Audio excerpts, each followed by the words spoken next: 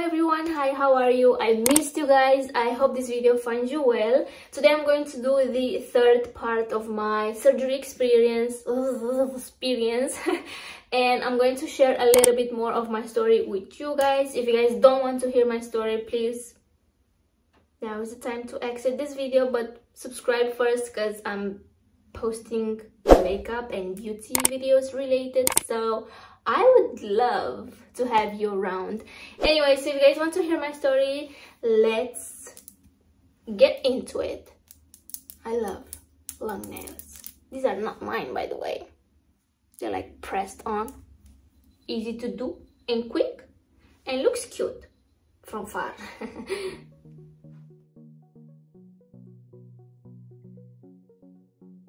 So, as I mentioned in my previous part, it was the next day after my surgery. Then I got to see my doctor. He explained me the size and everything, and he also told me that he didn't put drainage because I didn't bleed too much on the surgery table, so that's that. I think I forgot to share that in my previous video. This is so hot. So that's that. That's very important to keep in mind because of that little fact, I had issues with my right one. So yeah, we got home the day after my surgery. I went home with those bandage. Oh my god, why does it sound weird? So I had the bandage on. I couldn't see my tatas right after my surgery. So it was Sunday when we got home, Monday, and then Tuesday, oh my goodness, I can't walk. Tuesday, I had my appointment with the assistant. I didn't saw my surgeon that day. I just went there to take off the bandage.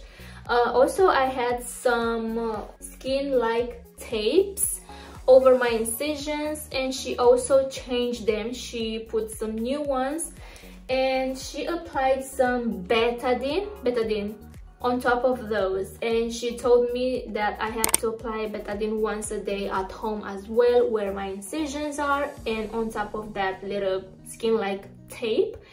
And this one was very bruised. I'm not even joking, very bruised, like my right one. And she also prescribed me a cream for hematomes, because that's what she named it, hematomes. And I had to apply that cream at home twice a day as well. She put on the surgery bra because she told me that I need support. So I wanted to show you guys the situation. This is the bra they recommend me to wear for like 6 months or so, because it's very supportive. It holds the girls in place and is very tight. I'm running out of breath. By the way, it's been like 9 days since I got my surgery, so 9 days in, and I can do this type of movement. Like, I can reach my scalp, I can wash my face, I can apply makeup if I want to. So as you can see, for now I'm doing great, which I'm super grateful. Like, you have no idea how good it feels to be able to wash your own body by yourself, like my armpits and stuff. I know it's not that deep, but it is to me. So I feel super accomplished today. Oh my goodness, it feels hella good. Okay, so what else I wanted to tell you guys? Oh, I have a lot of bruises on this side. Like, this boob is black under here. This one looks okay. So I'm still wearing the surgery bra. It's very comfortable, I'm not gonna lie. I sleep with it. I wear it 24 hours a day, and it feels so comfortable. At first it was tight on me because I was so bloated because of the anesthesia, and let me tell you how many side effects I had from the anesthesia. Oh my goodness. insane. So at first it was tight on me because I was very bloated around my stomach, around my ribs, all that. I was very bloated. I am still bloated, okay? Also, I have my period now, so that could be another reason why I'm bloated. Anyway, so the next week I had my appointment with my surgeon because he had to see me after surgery and all that stuff. He told me again, like, he kind of confirmed what the assistant said, that I have a lot of hematomes on the right one. The left one looked pretty good. It was bruised, but not as crazy as this one. So he told me to continue with the cream for the hematomes, also to continue applying that betamine on my incisions. They took off my skin-like tape, so this time I had to apply, like a week after my surgery, so this time I had to apply the betadine right on top of my incisions. My eye is twitching. In the first month I got checked by my surgeon every single week, and I feel like that's a good thing.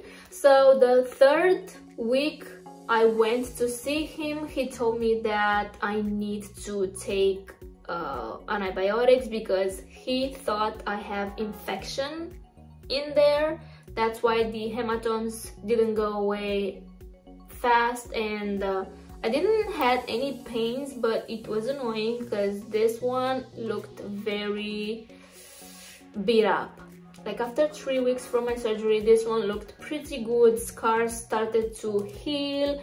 Everything looked kind of normal, like after 3 weeks from the surgery. But this one, it was straight beat up, like someone punched him right in the eye. Very bad, very bad. Also, in the first month, I couldn't shower myself. Like, obviously I could wash myself, but they told me to not put water around my incisions. So in the first month, I couldn't take a shower like a normal person. I had to wash myself in like small sections, you know, like my armpits. It was a little bit awkward to do them. Then I had to wash my body from my belly above. Anyway, so yeah, it was a little bit of struggle. Then a month and a week probably, she told me to stop applying the betamine because the scarring was looking very good. I mean, they were healing, but I still had to apply the hematome cream, and also they give me the scarring cream to apply on my scars so they heal faster. And this is the scarring cream that I am using right now. I haven't heard of this brand before. This is for like clinics only. Let me know if you know of a scarring cream that works very good, because I'm open. I don't know if this does anything. It has vitamin E, and I know that's good for scarring, but also I know that rose hip is good for scarring, aloe vera, and a lot of more stuff like this. And they assumed that in like 2 or 3 weeks I should start doing my massages. I had 4 appointments for the massage. It was like 10 minutes tatas massage, and this was included in the price that I already paid. Jesus. So yeah, I started with my massages like at 1.5 months around that time. Yeah, I did took the antibiotics for the infection. I don't know if it was an infection or not. And then I asked them to make an echo to be very sure that there's nothing in there. And at the echo, everything looked normal, like the implant and stuff. It looked normal. It just you could see like the little blood vessels in there, like the little hematomes, because that's what they told me they are. Hematomes are like dried blood. I don't know exactly. The blood that's supposed to go away after my surgery, it stayed in there. I don't want to say that it was my surgeon mistake or whoever mistake it was, but I feel like he, like right after he told me I have hematomes, he should had intervened again to clean everything around that area and to start fresh. But he didn't do that. Obviously, I'm not educated in hematomes and tatas and whatever, but I've seen, like, I do follow other surgeons, and recently I saw that someone had the same issue as me, and the surgeon immediately intervened and cleaned the area and put that back in. So after I finished taking those pills, I went and I talked again with my surgeon. He wasn't happy that didn't work how he thought, and then he told me to start doing the massages because that will help to drain the area and to help the body to eliminate those little blood vessels faster. And obviously that didn't work either. So look at me 1.5 months after my surgery with one boob looking good and the other one looking, I don't want to say botched, but almost, you feel me? So I was feeling very stressed. Anxiety was present every single day. I kind of went on this depression road and it didn't felt good because it was messing with my head a lot. So I didn't know what to think at this point. I was pretty stressed, as I said. So I started to look online for people that had similar issues as me, but I couldn't find much because I feel like people don't want to be open with this stuff. Like, yeah, I got my boobs done, but something went wrong and I want to tell you what went wrong. Probably you relate with this situation, you know, like probably you experience the same thing and nobody wants to share this ugly part of the plastic surgery, you know what I mean, of their experience. But then there's me, being very open about this stuff. After I finished those 4 sessions of massages, he recommended me to take another pack because that will help me with the drainage. So that's what I did. I still have 3 sessions left, but I feel like it's not doing much because I had my appointment the other day with my surgeon and I told him I'm very worried. I don't know what to think. He doesn't talk to me like my previous session with him. It was 3 minutes when he told me to, like when he recommended me to get another pack of massages. And I was like, hello, I have so many questions, what the hell? He told me, well, I will see you next month. Bitch, no. What do I do with this head that overthinks everything? Like, help me to understand my situation. He didn't explain me anything. Basically, yeah, that happened last month. And now, yesterday, I went for my monthly checking with my surgeon, and let me tell you, he didn't, like, he expected those massages to help me to make it look normal, or I don't know what he expected. I don't know what to make out of this. Like, the vertical scar is not looking good. I'm going to have all the information on the screen because I don't know exactly how to explain it right now. So it's called fibrosis, something around those lines. So the scar is very hard, and usually this happens when there are hematomas around the scar. So that's exactly what happened to me. I have this hard scar, like the vertical one. So now I have to make some injections with monodioxide, whatever, I don't know, with a chemical gas to dissolve the scarring because it's hard. So I have like 10 sessions with this treatment to dissolve the scar. I think he told me, like, after doing this 10 sessions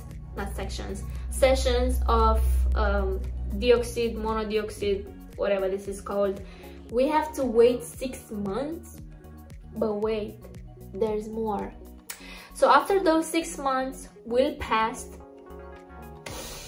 I have to go under anesthesia once again because obviously something went wrong and he has to do more work on this side. And when I tell you, I was like in shock. Everything got super light, super bright in front of my eyes, and I couldn't think because I didn't ask him anything about this because I was in shock. He only told me, like, he didn't give me any details about this. He only told me that he needs to do some fat transfer on this boob because of those little injections will be a little bit smaller because it will shrink. I don't know the science behind this, but he will need to do some fat transfer on this one to make it look even to this one. And basically that's it. Am I ready for this? Absolutely not. Have I signed for this? Absolutely not. He told me, wait a second, I asked him, like, why this happened, like, why it happened this? And he looked kinda suspicious at me, because I mean, I kind of get it. My question sounded a little bit, I don't want to say offensive, but like I was blaming him for this, and obviously it's his fault because I didn't do this, right? So he didn't took it very well, and he told me, oh, if you have read the contract, it also says that this could happen. Okay, so read the contract, read the motherfucking contract. Okay, this could happen, not this will happen. Okay, anyway, I'm looking forward for this to be done already because it's very frustrating. So I guess that's it. Obviously I'm going to keep you guys updated, like my series about my surgery doesn't end here, but I don't have any updates. I'm starting to get the injections next week, so I guess I'm going to see you guys in a month or so to let you know how those injections for my surgery work, and if it works, oh my goodness, I'm praying to God and to the universe it will work, because Lord have mercy. So that's it for now. I don't have any other updates. Please let me know down below if you have any questions, like any stories from friends, family, relatives, whatever. Let me know if you guys know anyone who experienced what I'm experiencing right now, because it feels good knowing that I'm not the only one experiencing this. For sure I'm not the only one, but as I said, people don't like to talk about this stuff because, you know, I mean, I don't know what's the reason. I said I'm going to share my story, and this is exactly what I'm doing. Everything could have gone very good from the beginning, and I wouldn't be here now. Like I would be like healing, so happy with the results, but that's not the case for now. Okay, I'm looking forward for that good results and everything to be done in like 6 months or so, or maybe a little bit longer. But yeah, this is my story, this is my experience. I'm sharing my experience. I want you to know everything, so that's that. Anyway, I hope you guys enjoyed this video. Please subscribe if you haven't already. Take care, stay positive. I'm trying to stay as positive as possible because I don't know, I have hope. Okay, I have hope. Everything is gonna be all right. Everything is gonna look beautiful, and I'm going to be so happy with my results. I'm trying to stay positive. Okay, so yeah, I hope you guys enjoyed. Please subscribe if you haven't already. Take care, and I will see you in my next one. Bye guys.